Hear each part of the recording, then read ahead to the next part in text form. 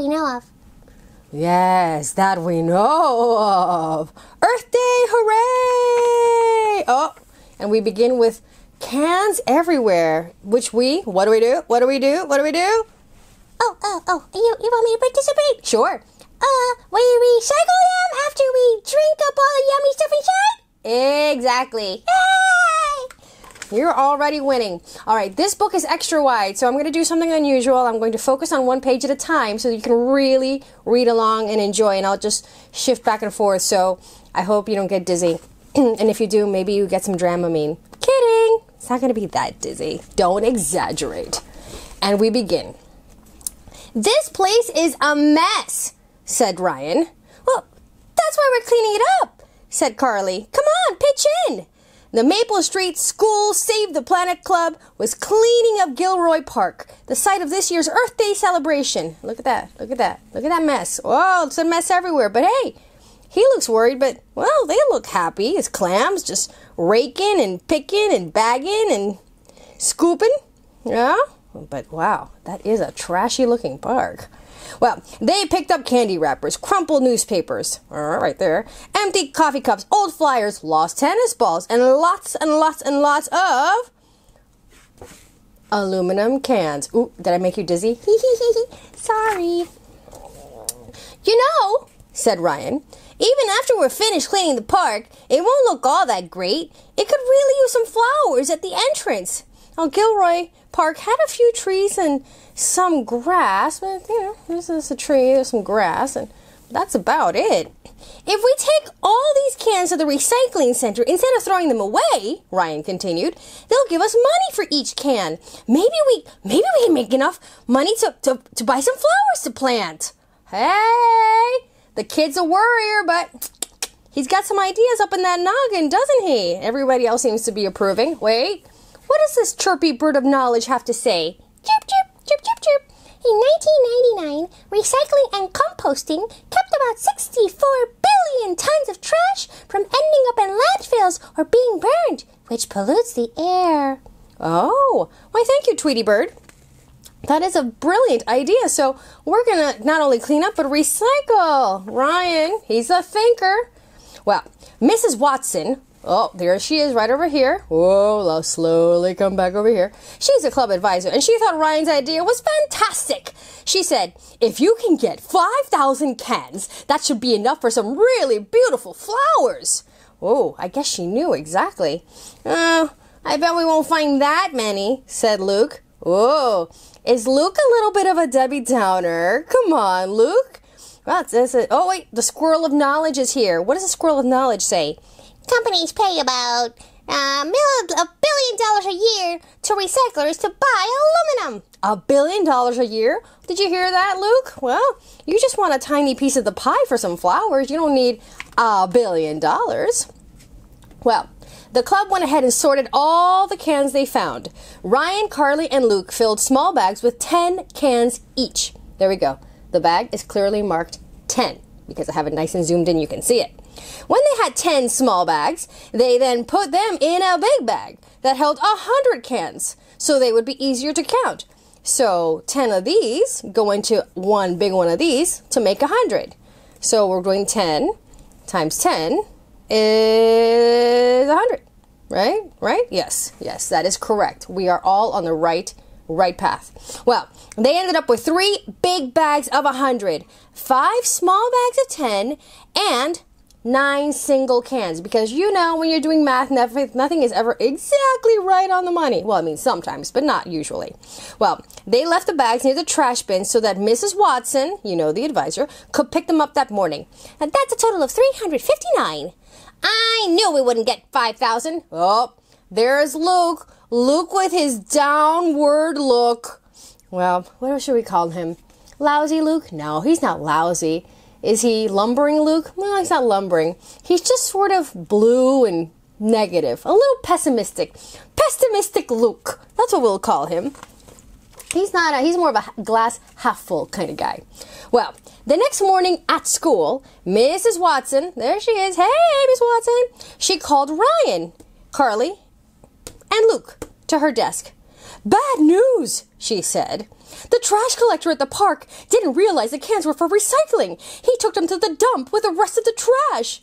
I knew it, said, Luke, of course. Pessimistic Luke. I knew we'd never do it. Don't give up, said Ryan, who's now being very cheerful and happy about things. We can still collect cans. We'll have a can drive right here at school.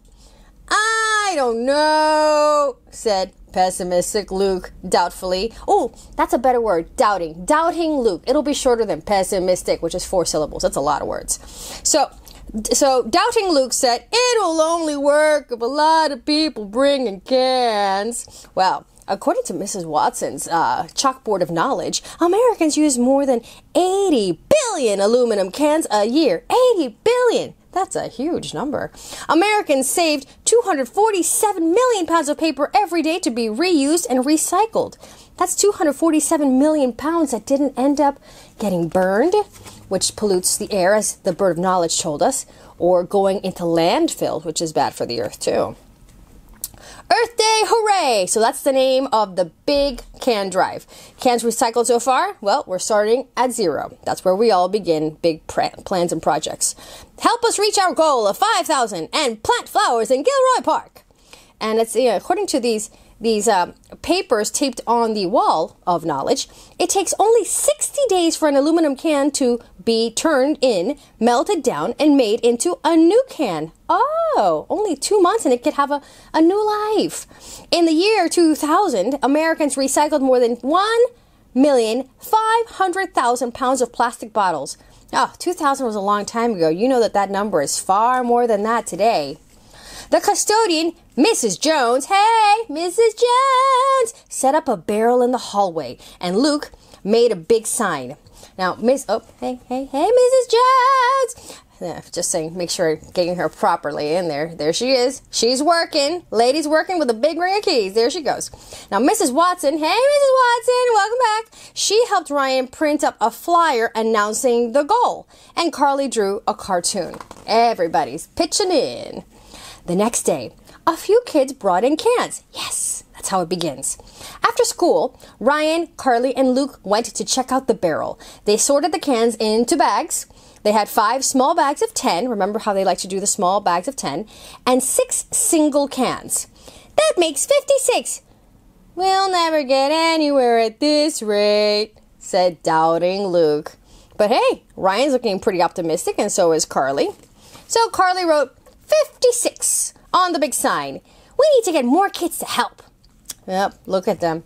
I think they're looking a little glum. They agree. They don't want all this work to only generate 56 cans a day. They'll never reach their goal. Carly, Luke, and Ryan got permission to visit every class and ask for help with a can drive. Brilliant! Kids will help. Carly worked all night so she would be ready. Look at that. We can do it. Isn't that clever? And let's see, what sign of knowledge is Ryan holding? In the year 2000, Americans recycled 1,900,000,000 pounds of aluminum. Oof, that was in 2000. I'm just gonna take a crazy guess here that number's gotta be 3 billion by now. In the first Earth Day celebration, it was on April 22nd, 1970. Oh, 1970, the first Earth Day celebration. That might be a good factoid for a class report or something. And about 20 million people participated. Oh, that's grown since then too. Hey, the teacher looks pretty pleased with her efforts. And are the kids into it? Yeah, those faces tell me they're into it. After school, Ryan, Carly, and Luke stopped at every park and field and picked up every can they saw. I got one! I got 2! Ah, squirrel, give me that one! And see with this, hey, the squirrel's got your can. Oh, the squirrel's got her can. And then, oh, so he's into also helping Fido for recycling. You go, Fido. Go, Fido. It's recycling. It's for Earth Day. The next morning, Ryan, Carly, and Luke brought their cans to school. They went by the barrel, the big barrel, to drop them off. Look at all these cans, said Carly. I knew it would work. At recess, they counted the cans. They ended up with 6 big bags of 100. That's 600. 3 small bags of 10. That's 630. And 5 single cans. That's 635. Even more than we had at the park. Woo! Carly wrote the total on the sign. Mrs. Watson happened to walk by. "You're going to need bigger bags," she said. "I'll bring some in tomorrow."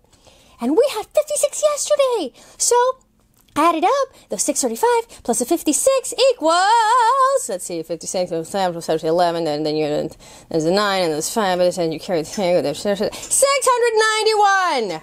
I did all that work, but really it was there the whole time. But you understand, right? It's very easy. The bags of 10 go into, 10 of those go into the 100 bag, so that's 100. It makes it, the organization, in other words, makes it really easy to keep track of the growing numbers. When Ryan, Carly, and Luke decided to check the barrel the next day, it was overflowing. Let's see that barrel. Oh, it's not even full anymore. They've already emptied it out. It was overflowing. "We'd better ask Mrs. Jones for some more barrels," said Carly. So they had one bag of, what? 1,000? 4 bags of 100, 8 bags of 10, and 3 single cans. That's 1,483 cans. Pretty impressive. So we had the bags of 100, so which was bags of 10. 10 bags. 10 bags of 10 go into this bag, which makes 100. So if you take 10 bags of 100 and you put them into this giant bag, it's 1,000. See, it's very easy. Carly wrote the total on the sign and remembered to put a comma between the thousands and the hundreds, because that just makes it easy to read. When we add to it what we already had, it is now 2,174. And there's Doubting Luke. What does Doubting Luke's thought bubble say? That's still a long way from 5,000. Worried face. Mrs. Watson looks pretty pleased, though. As does Ryan, who is reclining on his, well, it's not a beanbag chair, aluminum can chair. Ryan, Carly, and Luke kept on working, because that's what you do when you have a big goal. Luke put up signs all over the school. On Saturday, the members of the Save the Planet Club knocked on every door in their neighborhood. Hello, hello, hello, hello. They handed out Ryan's flyer, and they carried big bags for people's empty cans. So they're just walking around collecting. They're there.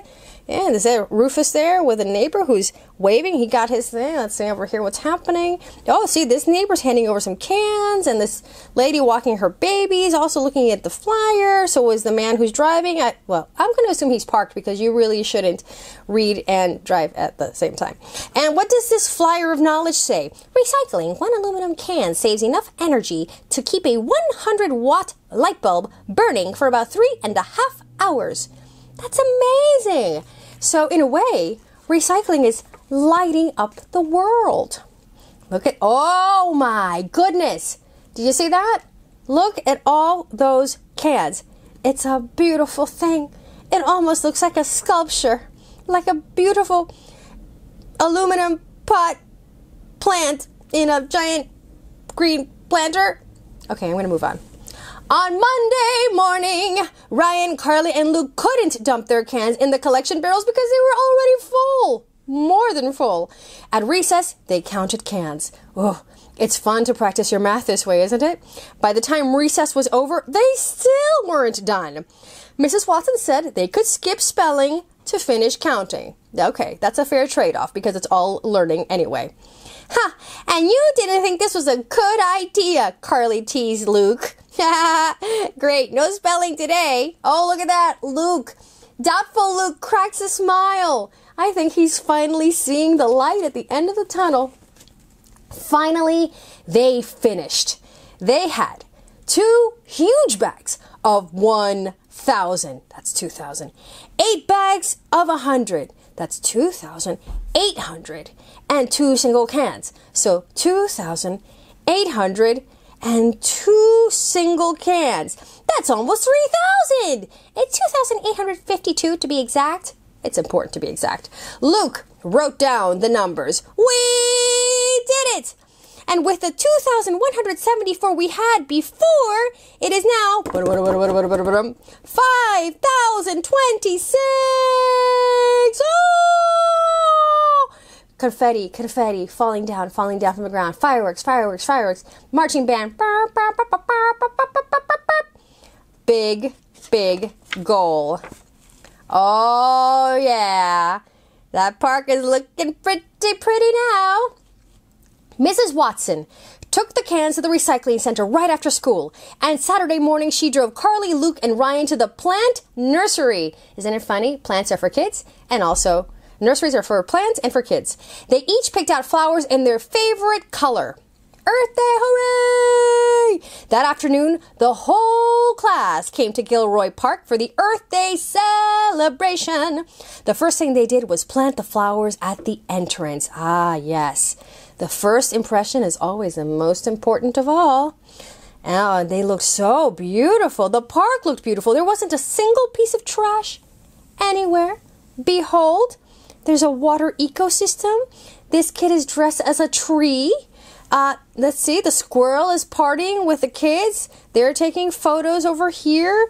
This one's doing like a lantern thingamabob. She bought a plant. Maybe she's going to plant one at home or brought it to plant at the park. They're playing with this giant earth ball. Another kid dresses a tree. This one's a fish. This one's a cloud. And then petitions to care for the air and to come and plant a tree yourself so everybody can participate. What an improvement this is over the way the park used to be. I mean, it was trashy, it was bare. Now it's clean and colorful and floral. And it makes you want to go there, doesn't it? And that was Earth Day. Hooray! And are you inspired? Hey, Stuart. That's the author right there. Oh, is that the author? Yeah. Stuart J. Murphy. What's the J stand for? No junk. Yeah, wait, that doesn't sound right.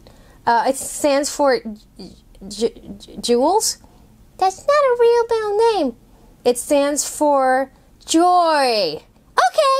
Hey, Stuart J. Murphy. Hi. I really like the bags, and I like the colors, and how the park is now beautiful, and hooray! And also the counting. That was actually a fun way to count. It is a fun way to count and multiply, and that's a good way to make your mad skills, in math go to good use and help the earth. Yeah. I'm gonna go do some recycling and count my cans, and then can I go to that corner place so I can maybe get some change, and then I can maybe plant some flowers too? Absolutely. Maybe you should get your friends together, and we can do a whole thing. Oh yes! I can't wait. Okay, kid. Well, happy Earth Day. Absolutely. Happy Earth Day, kid. I hope this inspires you to, count high and aim high with your big plans and, help the earth in the process. Yeah, because all those are good things, right? Oh, absolutely. Very good things. Okay, kid. Well, see you next time. And subscribe so that you will come back because, we like you here on